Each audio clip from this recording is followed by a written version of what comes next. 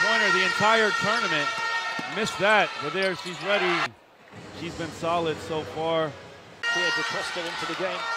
The number 10 here on the ball now. Quick crossover, then blocked. And a great block there from Australia.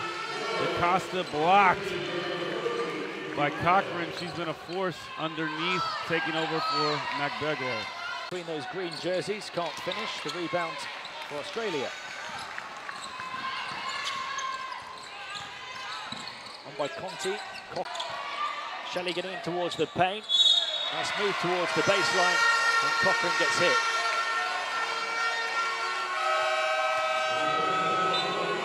Recognizing the space for Shelley. There's a pick and roll. Nobody had to turn the corner.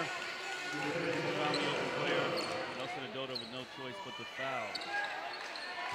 And now foul trouble, a problem for USA. Williams with three. Nelson Adota with three.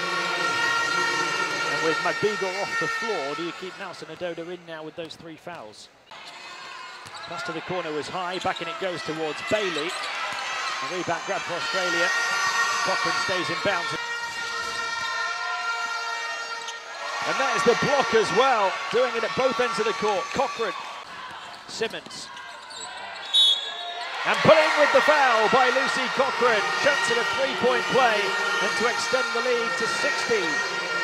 Guards Simmons and Shelley, they're attacking so hard into the team. What they're doing great, they're looking for their teammates. When the USA defenders collapse, somebody's going to be open.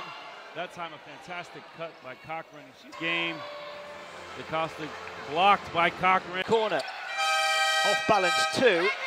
Wasn't far off, offensive ball Cochrane, and then the foul. And that summed up USA today. They do well, they play good defense for 24 seconds, then they give up an offensive rebound to Cochrane. She finds Simmons. Dodson spinning, can't finish. Big time rebound by Cochrane between two players.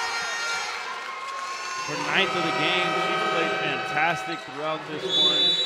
She came into this game averaging only 2.5 points a game.